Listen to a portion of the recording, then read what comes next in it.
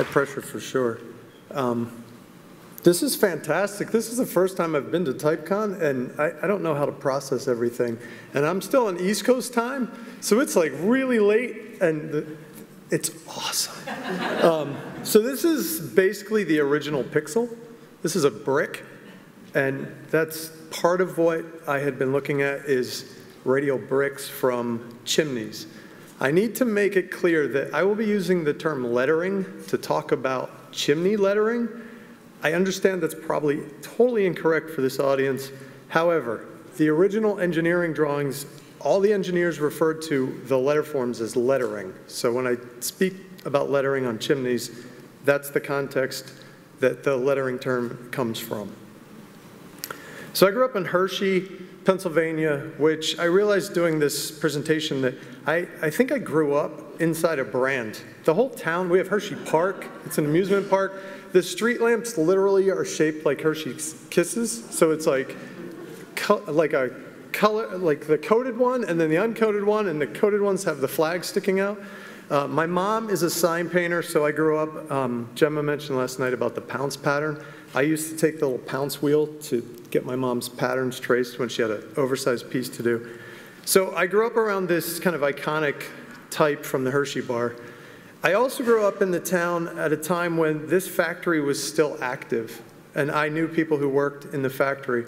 And I found this image from the early 1920s where on the right side there's one chimney with the vertical lettering with Hershey. There's a second chimney that is there now, and those two are still standing. Most of the rest of the factory has been razed, so most of this doesn't exist anymore. The other thing about growing up in Hershey in terms of type is the Hershey cocoa in the bottom portion of the image, that's actually shrubbery, and that's still in place in Pennsylvania to this day. I think there are some legal requirements, this is like quite real, that they cannot destroy the two chimney stacks that are there, and they can never remove the Hershey cocoa shrubbery. So after college, I worked in the Philadelphia area for a few years and then made my way to Lancaster, Pennsylvania. And Lancaster is the actual home of Hershey's first candy company. And in Lancaster, there's an interesting typographic history where the Hamilton Watch Company was primarily designing type for timepieces or watch faces. And they had a fairly enormous place as well. So this factory is the Hamilton Watch Company. Most of this is actually still standing, and like lots of these old factory buildings, it's now mainly apartments and condos. The water tower, the Hamilton Watch on it, that's long gone, and the vertical chimney with Hamilton lettering is also long gone. So for as much as I love growing up in Hershey, and I love where I live now in Lancaster, this is not the Hamilton that I was meant to meet. This is the Hamilton, like many in this room, that I was meant to fall in love with. I had a friend from grad school in 2012 who pretty much guilted me into going to the annual Ways Goose Conference. I love him for it. I think I've been there every year since, but this was one of those moments when 3 days of great things happening and everyone was fantastic, and at the very end, the Morans pull this weird move where they 180 and they're like, hey, and have a safe trip home. And before you go, just we're getting evicted from the factories. We might only have 3 or 4 months. We don't know what's going to happen to the collection, but maybe we'll see you next year. And I was like totally panic stricken. So I quickly got in touch with them. I maybe shook hands with them and I said, I need to come back and I need to photograph everything. So they allowed that to happen. And I got a friend, Ryan Heffernan, who lives in New Mexico, extremely gifted photographer. Somehow convinced Ryan he needs to come from New Mexico to Chicago to meet me and 2 of my students. We rent a car, drive to 2 Rivers, and start documenting the building. So we had access to every part of the whole site. So Hamilton actually had a basement, which was super creepy, but really interesting to see. We also got all these really crazy views of things that, for anybody who didn't have full access, these were probably way out of bounds. So we started seeing the chimney, and ultimately, on one of the upper levels of some portion of the factory site, I found a window that we could crack open enough that we could get out onto the roof, and ultimately this shot is from the roof of the original Hamilton factories. And at this point, I start realizing that these letters are actually composed of physical bricks. They're not painted. And from a distance, you really don't clue into the fact that these are individual bricks that have been placed. So I got curious and figured out that there was a company called Alphons Custodis. They had headquarters in New York, originally founded in Germany in the 1860s, and they had a Chicago office, and the Chicago office is the location that had constructed the chimney. It now trades under Alphons Custodis. The company's headquartered in New Jersey, and we get these original drawings from an engineer, and we start learning about how these letter forms were created. So with Hamilton, it's 13 course radial bricks, and so that's the height, 13 courses or rows. And when we drill down to the details, we can start to see pretty clearly the brickwork and how the masons would have been following this pattern.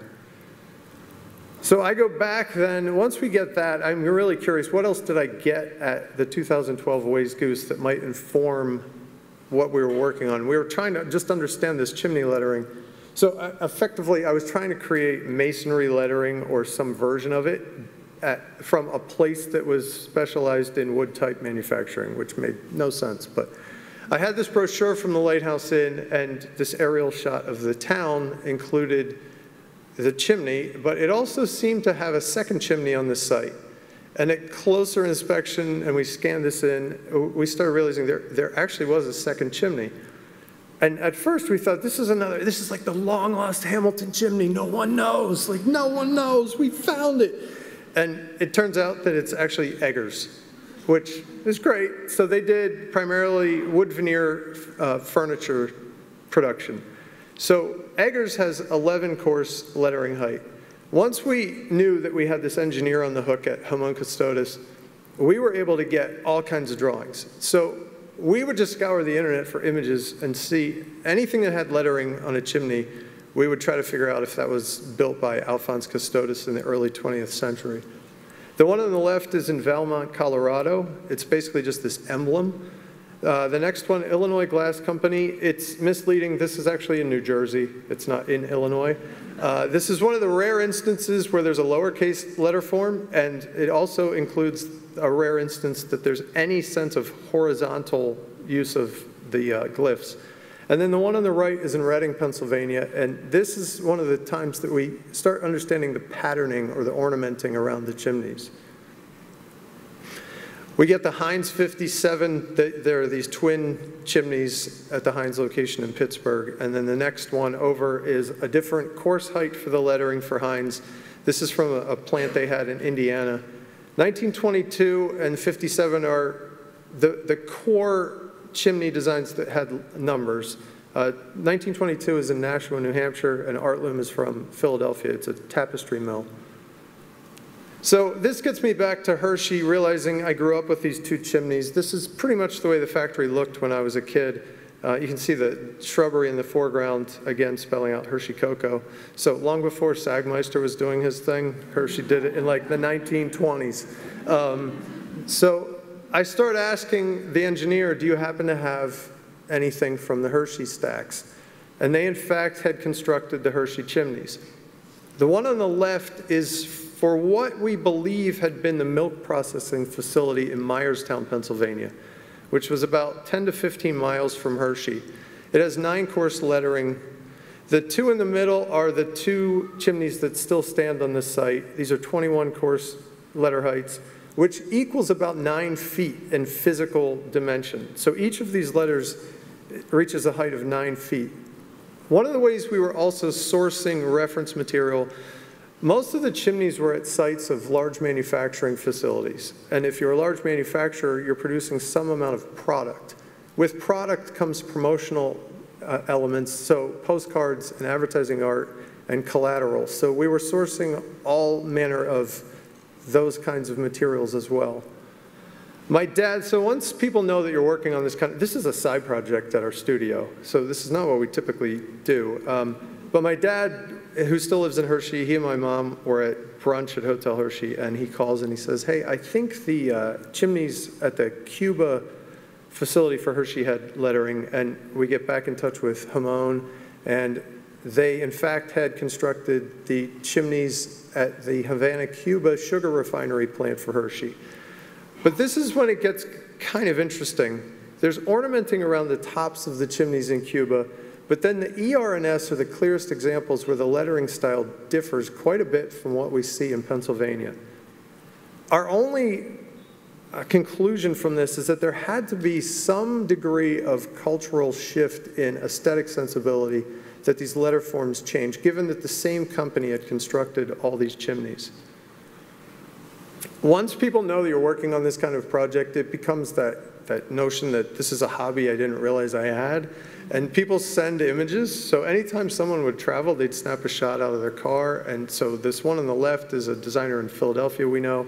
He happened to be on a train platform and had passed this chimney for years and never paid attention to it. And now he saw it and asked us if we could source the original drawing, which we were able to find. Susquehanna University in Pennsylvania, we had the creative director give us a shout, and she said, there's a pile of bricks behind the building, and I think they might be from the chimney. Do you have any idea if that would be the case?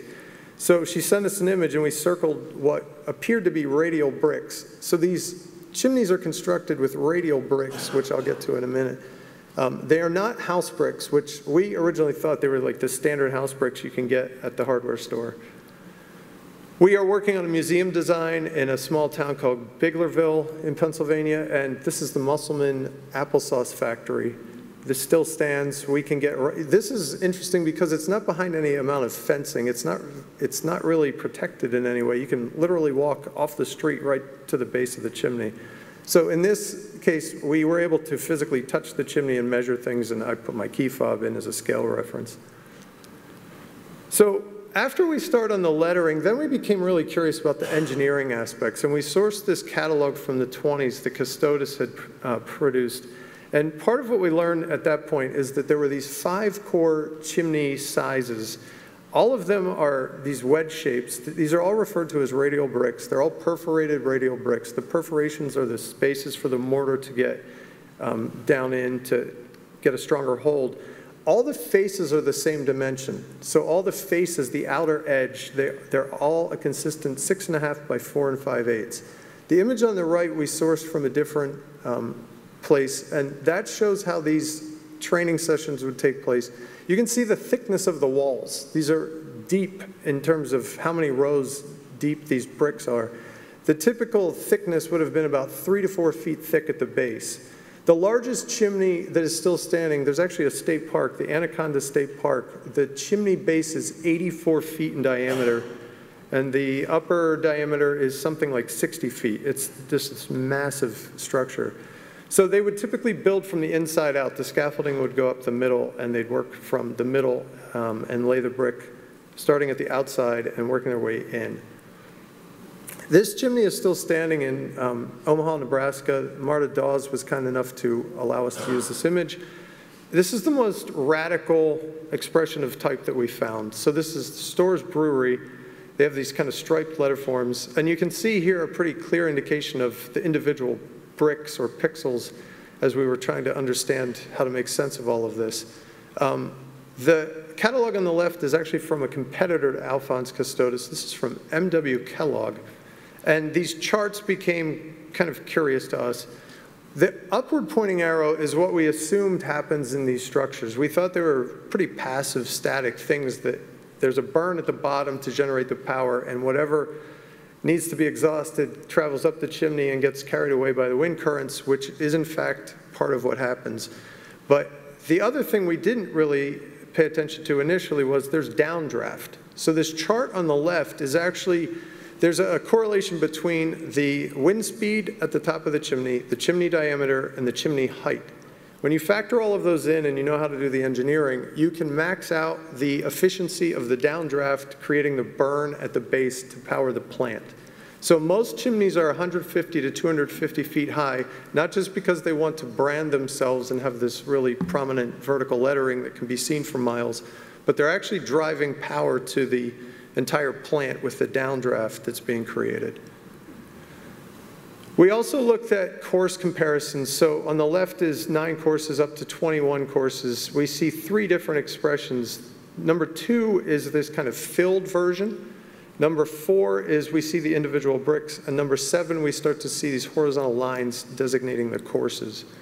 So once we start thinking about this in terms of pixels, we start to wonder, and we looked at some early emigre pixel-based fonts to see what changes occurred as we increase in height. So we're back to our original pixel, or our brick. This is slightly wider than the proportions of the radial brick face. We made it wider to get it into the digital space that it could work both vertically and horizontally, and we're no longer viewing it from miles away in just this curved surface on a chimney. So if we look at a 9-course high letter form, if we just do a straight I, this is structurally a mess because all the vertical joints align, which means the thing's going to implode. So this would be a 9-course high letter I. So we decided to look at a 15-course letter height, which puts us right in the middle of that 9 to 21 course range that we had references for. And so we began with the individual bricks to understand how the bricks would be composed if we were making the different glyphs. Then we looked at removing the vertical mortar joints, and so now we just see the courses. And then we moved to the fill, which would be the inclusion of the mortar and the bricks. And then we looked at what we call mortar bricks. So it's just the mortar around the individual bricks, and then mortar courses. So in the end, we end up with 5 different versions of this vertical lettering that we had seen on chimneys. So 15 course height for all of these. What we've done, and this is James Hultquist-Todd, who was unable to be here. James has been digitizing and bringing this to life in an actual working font. We do not do that at my studio. And so James has built out, we're probably more than 800 glyphs. The font's available on his website. And so we had some characters, glyphs that we didn't really have a reference for in any of the images that we had sourced. Ampersand was one, although maybe Monday or Tuesday this week, we actually sourced an image of a chimney in Europe that has an ampersand that's really cool, unlike either of these. Another thing that's part of the fonts, we did some of the patterning that we had seen. So we created some new patterns. I think there are about 3 or 4 in the fonts. And we, at my studio, we've worked on maybe a couple dozen more. So our plan is that we will be putting together a book hoping to preserve this, because a lot of these chimneys get torn down now. It's really rare that anybody spends the money to keep these standing. They get torn down for liability reasons, or the cost of repair is so huge that they can't justify the cost of keeping them up. So you see lots of interesting YouTube videos of people cheering as these things get imploded and fall to the ground, including the Hamilton one, which is a really great video that shows the Hamilton stack coming down to the earth again, which is kind of distressing. If you have questions for anything related to the research, the background, the design, all of the kind of behind the scenes stuff and how we got to the project, you can direct those to me, or you can send them to Jenna Flickinger. I need to thank Jenna at my studio. It's Jay Flickinger. She was great on the research. And then James Hultquist-Todd. You can get in touch with James for any of the more technical font design elements of what's been put together. I wish everyone well. This has been a great time. I can't wait to hear what the other speakers and presenters have to share. Safe travels to everyone, and I'm looking forward to all the other things that will happen during TypeCon. Thank you very much.